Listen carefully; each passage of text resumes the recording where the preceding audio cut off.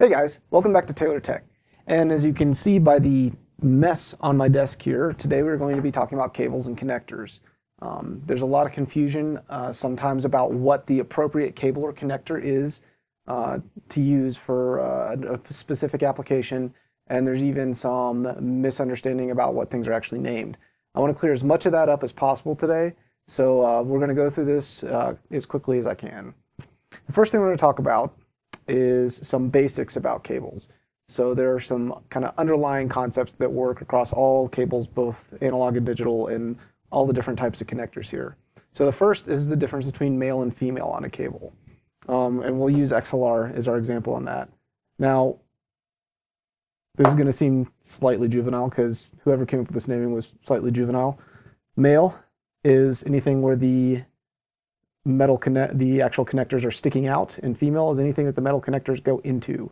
So you can see on the XLR, this is the male end, this is the female end, and almost every other connector on here, every other cable on here has male connectors on it, and most inserts or jacks on devices are female.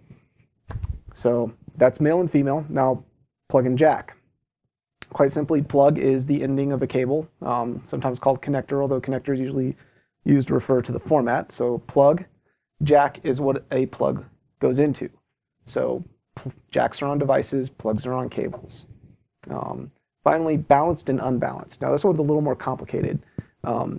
Often when you run a signal over a long distance, you can get RF interference, especially if it's an analog signal and it's running over a metal cable of some sort.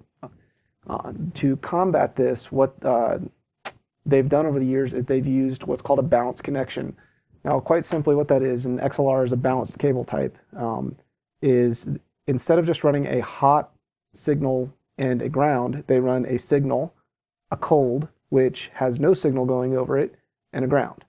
Now, the reason for the cold is that whenever the RF interference that is going to happen is picked up by the cable, all that is on that cold line is the interference. The hot line now has interference and signal on it, and the ground is of course ground. What you can do then on the receiving end of that balanced signal is you can subtract the interference from the signal and interference and end up with just a signal. So if anyone ever tries to tell you that a balanced cable is going to be a better audio quality, they're not exactly wrong, but they're not thinking it all the way through. It's not that it's a better audio quality so much as it is a better, it has better tolerances for RF interference. So, if you're running a cable over a long distance, it makes a big difference and you really want to go with balanced. But if you're going over a short distance, like, back of a computer or something like that, it doesn't matter at all. Okay, next we're going to go through the different types of cables. I've got, I think, everything laid out here that I want to talk about. The first one is RCA, good old RCA. Now this is a format that's been around for like half a century now, and it is a coaxial cable. So there's here we'll actually show you here. There we go. So there is a single copper core and a copper sheath around it. And what that does is this sheath running around it will be the ground and the core will be the signal. That helps shield it a little bit. It's not as good as balanced, but it's better than nothing. So RCA, that's why RCA became so popular so long ago, is because it was almost as good as balanced. For home use, you could still have a 20-foot cable and it made sense, but you didn't have to, have that third line running through the cable. RCA connectors, that's what they look like right there. That's the male end. The next cable we're going to talk about is XLR. XLR, often sometimes referred to as a mic cable. It is a balanced cable, and it is also directional. So one thing most people don't think about is all of the other cable types that we have up here are non-directional. They're male at both ends of the cable. XLR is not that way. It's female at one end and male at the other. So what that means is anything that sends a signal is male. Anything that receives a signal is female. So that makes it really easy when you're running an XLR cable to know which end needs to be where. The male end goes to the receiving end, and the female end goes to the sending end. So, just like, yeah, well, we won't go there. The next one is the one that is probably the most frustrating to deal with because people do so much with it because it's so ubiquitous. The phone connector, and you probably don't know it by that name because nobody knows it by that name. This connector type here, in its many different iterations, is called a phone connector. All right, so this comes in 1/4 inch, 1/8 inch, and 2.5 millimeter varieties. You can see that is actually just a tiny bit smaller. You'll also note that some of these have more contacts than others. So you've got here a 2 contact and here 3 contacts. This is referred to as tip and sleeve and tip, ring, and sleeve. So TS, TRS. Those are the most common type you'll see in phono connectors, although you will see what is referred to as TRRS, tip, ring, ring, sleeve, in some headsets, especially headsets that come with cell phones, like these iPod earbuds or iPhone earbuds. You know, a lot of times some of the other names you'll hear for these are, you know, jack plug, which makes no sense, or stereo plug, or headset connector or something like that. And 9 times out of 10, they are used to carry a stereo signal, a left and right audio channel, but they are used for a lot more than that. Like this one connector here actually carries a mono audio and a video signal. It's for my kid's little camera that he has. But and on the TRRS, a lot of times it'll be used to carry left and right channels as well as a microphone channel or a control channel, so that you can have volume controls and things like that on a set of earbuds. So that's the phono connector. It can be the most confusing. It's most of the time when you see phono, it's actually going to be unbalanced, although it is possible to have a balanced phono connector. So when you see just tip and sleeve, that's going to be unbalanced because you only have that one hot signal and then a ground. When you see tip, ring, and sleeve, you can actually have a balanced signal. This cable is not balanced actually, but just as an example, you could have a hot, cold, and then ground. So it is possible to have balanced phono cables. 1/4 inch TRS is common in professional gear for carrying a balanced signal. All right, next we're going to talk about digital cable types. So there's basically 2 digital cable types that you're going to encounter at any given time. The first is coaxial. So coaxial digital is basically just RCA.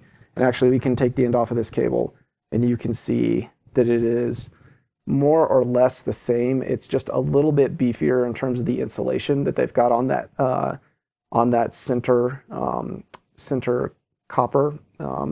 And the sleeve is a little bit beefier. Everything overall is a little beefier. And that's to just give it a little bit better RF stability. So, but you can actually, in most cases, interchangeably use coax digital and RCA. You won't get good quality if you're using RCA for coax digital. You might not get a good signal lock, but you'll have no problems if you try and use a coax digital cable for an RCA application. Next, we have the Toslink, or optical. So this is what the optical cable on the back of your PC looks like. This is obviously a male cable, and that's, the optical will always be male. So these optical cables come in basically 2 varieties. One is a plastic core, and the other is an actual glass core. The plastic core ones are usually shorter, and they're going to be less flexible than the glass core ones. The glass core ones are what actual fiber optic cable that carries your internet, that your ISP is using. They're actually using the glass core cable. It's a lot less signal degradation and a lot more flexible, less likely to break. So if you do have shorter consumer grade ones, you want to be very careful. You don't want to, knot them or get them too tight. You can actually damage the cable and it will no longer carry a signal. So in terms of the difference between coax digital and optical digital, it doesn't really make that big of a difference for the vast majority of applications. Coax digital is more flexible. You're less likely to damage it by kinking it around a corner, but you're more likely to get RF interference over long runs. Optical can run much further than coax can, but it's more prone to kinking and more prone to damage to the cable. Otherwise, the signal is the exact same.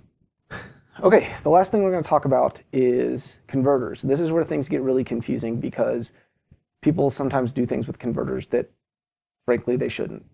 The first thing to consider is that converters can actually be multiple types of converter at once. It can convert from one format to another format, and it can also split the signal, and it could break out the signal.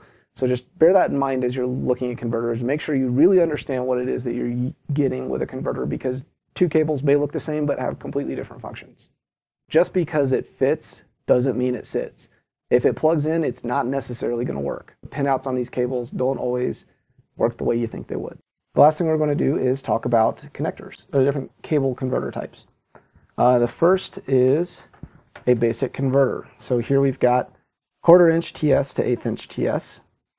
Real basic conversion, just making it smaller. Next we have splitters. So this is a splitter. What a splitter does is it takes a single plug and it mirrors what's going on, exact same pinout on two out or more outputs. So a device like this you could use to plug into say like an iPod or something, and then two headsets into that iPod. So splitter, mirrors. Next we have a breakout. So this is an example of a breakout. It's got 1/8 inch TRS to 2 mono RCAs. So a breakout is going to take 2 channels that are on one plug and break it out into 2 individual plugs with 1 channel each. An interconnect, which I thought that's what this was, but it looks like they're grounding it. Generally what an interconnect is going to do is it's going to take a plug that has,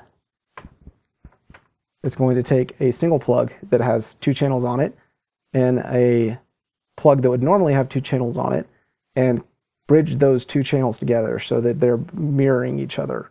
You'll see this often, not so much on this crap, but on like a 1/4 inch TRS to 1/8 inch TRS, or I'm sorry, 1/4 inch TS to 1/8 inch TRS.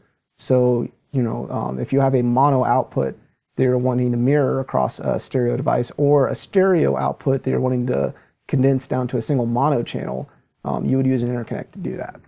And finally, we have extenders, the humble extender. So all an extender is for all of these cables here that are male on both ends. It is a male and female cable that allows you to make that cable longer. Alright guys, I hope this video has been helpful and you've enjoyed the pile of spaghetti that I've made out of my desk. It's going to take me forever to replug all this shit back together. But if you did find it helpful, throw a like on the video. Also leave a comment below and let me know what you think about it. If you're not currently subscribed to the channel, go ahead and subscribe so you can see more videos like this in the future. Also, there's links below in the description to places you can find me on the internet, both my Twitter, my gaming community's website, No Quarter, and Reddit, where I'm pretty active. So thanks guys, appreciate you watching, and we'll see you on the next one.